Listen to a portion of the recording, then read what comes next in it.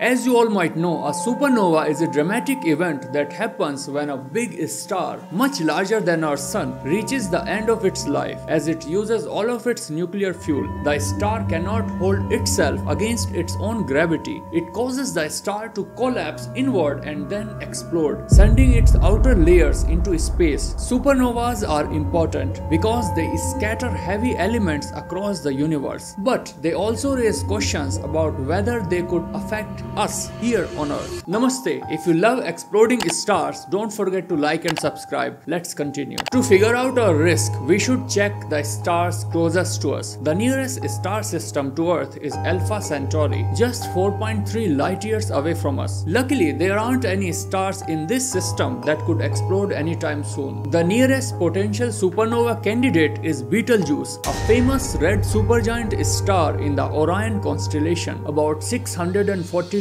light years away from us. Now, Betelgeuse is intriguing for astronomers and stargazers. It is nearing the end of its life and might turn into a supernova anytime within the next 100,000 years. Although we are not sure exactly when, this uncertainty comes because stars have a varied lifespans. Betelgeuse is massive, roughly 20 times the size of our sun, and one of the biggest stars that you can see without a telescope. When Betelgeuse finally explodes, it could shine so brightly that we might even see it during the day from here. But since it is 642 light years away, it is too far to be a real threat to Earth. Other stars near us that could also become a supernova at some point are Antares, another red supergiant which is about 600 light years away and shares many traits with Betelgeuse. Rigel is also another one which is about 773 light years away. Now, none of these three stars have the potential to disrupt life on Earth. So how close does a star have to be to harm Earth? Experts say that a supernova would need to be within 25 light years to be dangerous, mainly due to the radiation and cosmic rays that it would release. It is estimated that a supernova closer than 25 light years would destroy more than